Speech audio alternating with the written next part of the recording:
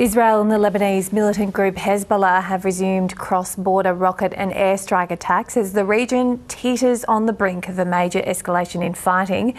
Our Middle East correspondent Allyson Horn has more from Jerusalem. There's been about 24 hours of relative calm on the border with Israel and Lebanon as the world waits to see whether Hezbollah and Israel are planning to escalate fighting there even further. Now cross-border attacks have resumed. Lebanese state media is reporting that Israeli strikes have hit southern Lebanon and rocket sirens have rung out across northern Israel in a sign of Hezbollah attacks.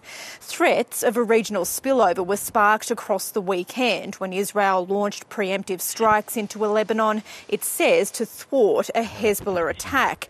And Hezbollah was soon firing back, launching what it says was more than 300 rockets and drones into Israel, testing Israel's defence capabilities.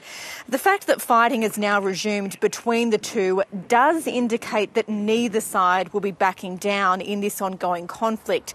But it's also not the huge escalation that world leaders have been urging against. It does seem to be relatively contained along the border area at this point in time, although locally both Hezbollah and Israel warn that all options continue to be at play.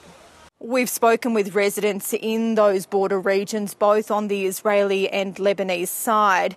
They're anxious and concerned that this recent flare-up could spill over into a regional war.